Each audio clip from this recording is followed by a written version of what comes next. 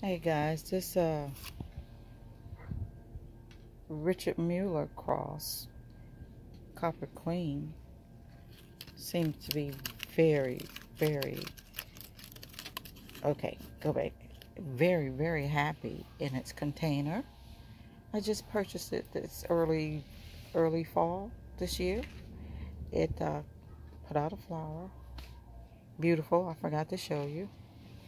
And now it's putting out a nice healthy new growth here. It is gorgeous. And I'm not sure if this is going to produce anything. I didn't look down in it. But I just wanted to show you just how happy it is. It's in a ceramic pot, glazed. And I filled it with nothing but charcoal. And its position is right here, north facing, in the decompression area. Absolutely.